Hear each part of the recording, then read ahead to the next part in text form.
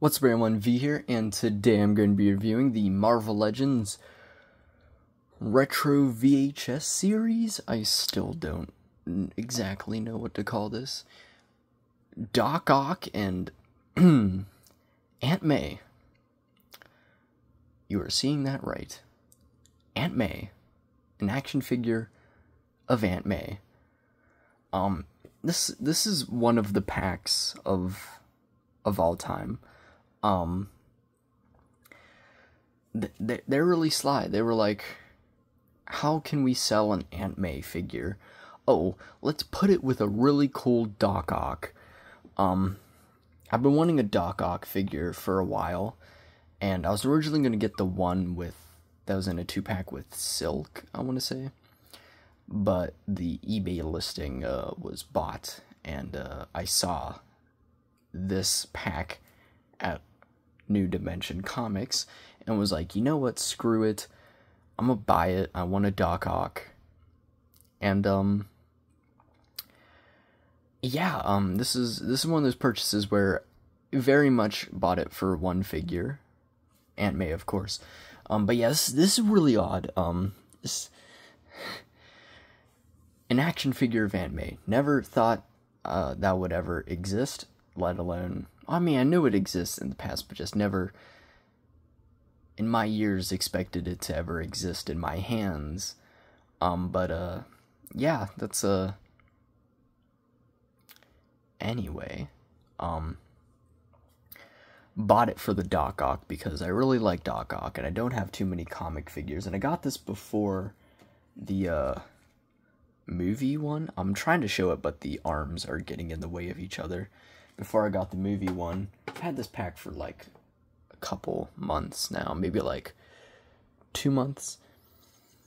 So yeah, really like Doc Ock. Really like this design of Doc Ock. It's pretty cool and unique. And yeah, I wanted it. And yeah, Aunt May. Before we get into this odd one, this is going to be a weird one. We got Aunt May, we got these giant arms. But yeah, before we get into it, of course, we'll talk about the packaging. It's that same kind of box that we saw with Black Suit Spidey and Carnage. You got this cool shot of Doc Ock in this really cool armor. And then, Aunt May, they got the same design where it's like the person's coming from the back, so she's done for. She is done for. There's no way she makes it out alive. She is done. She's finished. What's she gonna do? What's she gonna do? Doc Ock and Aunt May. Notice, I believe the Carnage and Black Suit Spidey said versus. I believe they say and Aunt May because they know there's not much of a fight going on here. Spider-Man, Marvel Comics, Spider-Man, a glam shot of both of them. She seems, happier in this picture. Interesting. Plastic-free packaging, except for tape and glue. You got that, like, because it's the VHS line. It's supposed to look like VHS tapes. I've never seen one in person a day in my life, so I don't know how accurate this is, but maybe it's cool to someone who was, you know, around in that time, those ancient times. How were the pyramids as well? What was that like? What were those days like? Anyway, Doc Ock got the 1-2, Aunt May, looking like they're, I don't know, at their wedding, which maybe it is their wedding, because I know they've gotten married in the comics before. Maybe this is what this design's from too, I don't know. Odd. You got a shot of them. Look at the newlyweds. Yeah, it's, that's so odd. But yeah, bringing, them in, surprisingly, Doc Ock, the guy with the giant arms, stands better than Aunt May. But before we get into this, we'll talk about the accessories. They both don't come with much, but to be fair, the hell is Aunt May gonna come with? Uncle Ben's ashes? I don't know. But she does have 2 itty-bitty, tiny little fists just in case she wants to attempt to duke it out. Again, what's she gonna do? This isn't Marissa Tomei we're talking about. But yeah, they exist. They're... And Mr. Otto Octavius comes with a gripping hand. Don't want to know what that's for. He doesn't come with anything to grip. And then a grabbing hand. I can only imagine what these two hands could be used for. Yeah. Anyway, I don't know. This looks like it's supposed to grab a lever that doesn't exist. And I don't know, it's to just grab Aunt May, I'm assuming. That's accessory-wise. I guess the arms on Doc Ock count as an accessory? I guess, but yeah, we're gonna do Aunt May first, because we're saving the, like that first video, we're saving the cooler one for last. Also,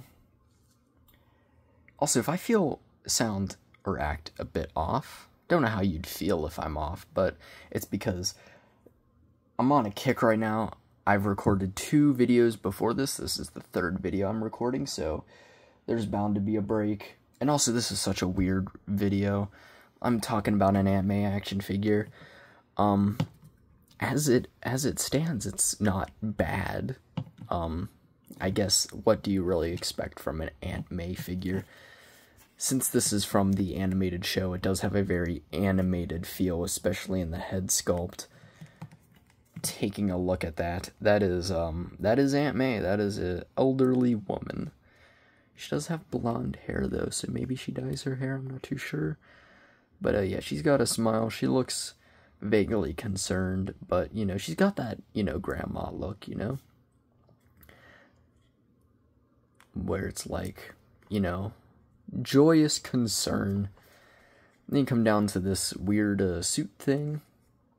Got a button there, very just plain looking, again, gives that animated feel. Got a tie there. Got the arms, which I'm assuming were reused from something. I doubt these are brand new. But yeah, and then you got her her hands, which look nice. And then you got her with the skirt. She's very traffic coned with this look, because this is an overlay. This is an overlay. This is an overlay over the overlay, so you're not going to get much articulation of her, but it looks nice. You got her legs, and then her heels, which, why, Hasbro, why would you put her in heels? That makes her hard to stand. She stands oddly decently. She's gonna be leaning, but, you know, and the paint kind of matches, which is nice. It's Aunt May. Don't really know what else to say. It's not like I'm particularly ecstatic about this figure. It's odd. It's kind of cool to just get just a normal, generic person as a figure, as opposed to, you know, stuff like this. But, you know, it's cool. And, you know, it's cool to have an Aunt May. Adds to the collection of people to have in your collection.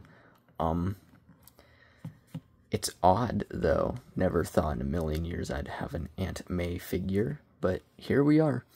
And that's how they knew they couldn't release this on its own. So they had to, you know, put it in a pack. But anyway, head looks down that far, surprisingly well. Up that far. Rotates, kind of bobs. Arm moves out, rotates, single jointed elbow with rotation. Hands rotate, hinge in and out. You're getting no articulation from here on out, besides rotation and slight up. Oh, I don't like that.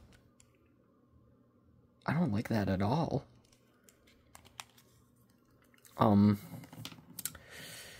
It didn't mean to do her like that. Anyway, there's the average forward, back, splits, thigh rotation, double jointed knee, but like this is all you're getting. That cut does nothing, but you can do the hinge up and down and rocker, Although that rocker's terrifying to move with how thin those ankles are. So yeah, you're gonna have her standing like this, or you know, like this. You're not getting her in any like dynamic poses, but to be fair, like, were we expecting to put Aunt May in dynamic poses? I don't know, maybe if it was the one from Spider-Verse, she seemed like she had it together. Or Marissa Tomei, she was willing to fight Green Goblin. But yeah, okay, let's get to the figure that I actually care about. The whole reason why I bought this pack for Doc Ock. This is the first Marvel Legends Doc Ock I ever got. And really the first proper Doc Ock figure I've ever had. The only other figure I had was that, like, Superhero Squad Doc Ock. So yeah, I've been wanting one for a while. And it was really cool to get this. I do like this design. This is not the, more, like, overweight Doc Ock that we're used to. This is the, shredded abs, I'm gonna date your aunt Doc Ock. And, he has that intensity to him. He has that, like, look with his face. The arms are long. As you can see, they are very big. And it is odd posing him with the arms, because they're also very, very bendy. Like,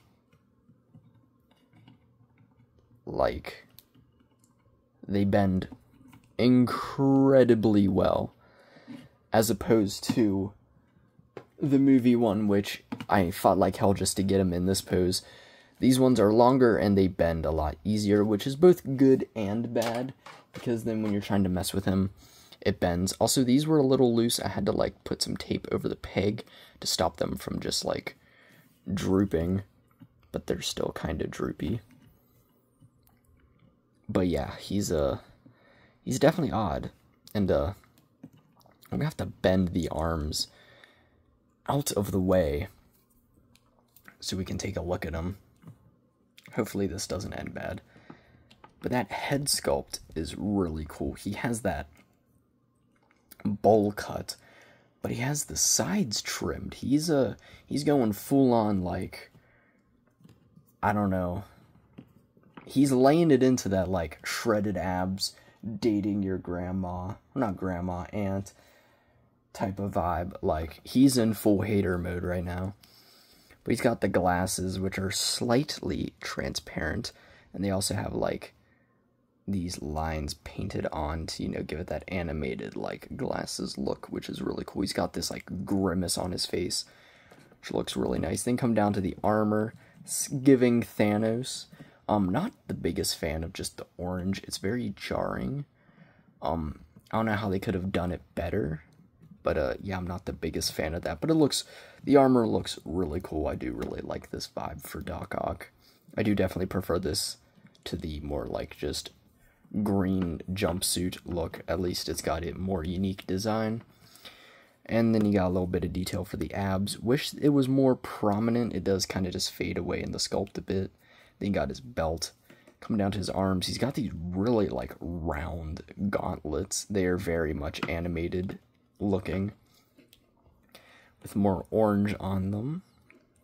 Then showing his back, look at how I have to have him. You got, like, this little box here where the arms come out. So yeah, I guess them not coming out the back and having the curve gives them more, like, space. But yeah, it's ooh. But yeah, they're, like, incredibly bendy. Like,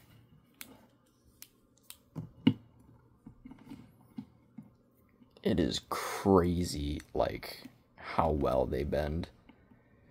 Like, we already got him in some wild pose. Anyway, legs, he's got more of that, like, jumpsuit design, which looks really cool. Then come down to the boots, where the orange is the most noticeable. He's got little spikes. These very, like, anime. They, like, this 2-pack, they really laid into the animated feel, which looks cool. And yeah, that's about it. He's got some, like, butt detail and everything. Yeah, really hard to, like, showcase him. I'm kind of mad. I had his arms in a very specific pose, and now I need to attempt to get them back into that pose. I feel like his arms are being very droopy today, which I don't like. Oh, I've just absolutely butchered how his arms look. Oh, wait, we're kind of getting somewhere. They just keep drooping, which is really annoying. Anyway, we'll deal with the annoying arms in a minute. Articulation-wise, he has a dumbbell joint at the head and neck, rotates, bobs, hinges out that far. Yeah, you're getting blocked there. Rotation, double-jointed elbow, which is kind of hindered by the gauntlet, hinge in and out with rotation on all the hands except for the weird grippy hand, like the lever hand that goes up and down. Diaphragm joint here, shoots back that far forward, rotates, kicks that far forward, that far back, can do the splits, thigh swivel, double jointed knee, with a hinge up and down, and a rocker. I know it looks like he has a boot cut. He does not. That's just false advertising. So yeah, that's about it. I'm gonna try to fix the arms. Okay, I kind of got them looking more like this Doc Ock. Really hard. These, like, long and really bendy. At first I loved them, but now I kind of prefer this Doc Ocks, because now I've just got them in this pose, and they'll stay like that forever, which is really cool, as opposed to these, which really like to bend. But for posing, though, and, like, taking pictures and everything, they're great. It's just, I want them in this static pose for the rest of their lives. But yeah, comparison time.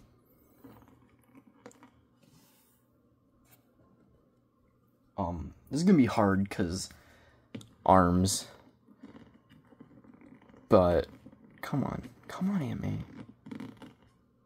See, this is why you keep dying. For a Black Series, and where is he? Where did I put him? There he is. For Black Series scale and a Transformers Voyager class scale, here they are next to Apo. Little hard to do it here. And here they are next to Shockwave. For a 7-inch scale comparison, here they are next to the DC McFarlane Black Manta and the Jazzwares Halo 3 Master Chief. And for some more fun comparisons, I gotta bend my legs. Ooh. My setup's on the ground, so I'm like sitting on the ground right now. Here he is next to a couple of the previous reviews: the Last Stand Spider-Man, the Scarlet Spider, and from that previous 2-pack I reviewed, Black Suit Spidey and Carnage. So they look really cool together. You kind of building a bit of a crew there from the 2-packs. And for some more fun, here he is next to the... Oh wait, I have Shocker. I forgot I had Shocker. Only other, like, kind of like normal Spidey villains have in comic, here he is next to Shocker and Electro. I have Green Goblin coming, and I have the Hascon, like, cell-shaded Venom on the way as well, so that's pretty hype. And finally, here they are next to the Rainier Val Spidey. You know, it got Spidey and Aunt May, which is cool. And finally, I got him recently. Looks like we got competition. The Iron Spider-Man. Yeah, the arms are harder plastic and do not bend like his. But it is really cool to, like, look at how they're already drooping. But, like, it is really cool to be able to have, like, a Iron Spider to face off against Doc Ock. That's really awesome. But yeah, do I recommend this 2-pack? Honestly, I do. It is... Oh, wait. Here's that other Doc Ock. But yeah, do I recommend this? Like I said, I do. The Doc Ock is really cool. The bending of the arms, they're really bendy. So if that kind of annoys you, like it's kind of annoying me in this video, that'll be a slight issue. But the Doc Ock figure itself is really cool. And if you do like posing the arms a lot, then this is perfect for you. And if you wanted an Aunt May, here's probably your only chance for a while. I doubt they're going to be making too many Aunt May figures. It is pricey. I think it's like $50. So if you only want the Doc Ock, it is going to be a bit annoying to have to drop $50 for them and to get an Aunt May. But, you know, honestly do think it's worth it. The Doc Ock's pretty cool, and Aunt May's not bad. It's a solid Aunt May. It's as good as probably Aunt May's gonna get beyond being Marissa Tomei. But, you know, it is nice. It's really cool to get a Doc Ock. But yeah, I'd give this pack a solid 7 out of 10. Doc Ock's definitely more like 7, 8 out of 10. Aunt May is like 5, 6. It's because she's nothing special. But yeah, that's about it. Like, subscribe. Check out my previous reviews. A lot of Spider-Man stuff. More Spidey stuff to come. But yeah, check out my Instagram, MoonEdXO. You can talk to me there. You can see different posts and stuff. I'm doing a lot of guitar videos. I'm doing like learning how to play Karma Police by Radiohead. That's pretty fun. Gonna have a lot of Muse videos when I get my Will of the People mask in the mail. But yeah, that's about it. Hopefully you have a wonderful day, and hopefully one of your arch nemesis doesn't marry your aunt, because only bad things will come from that. And if not, then you just got a really annoying uncle. That's about it. Peace.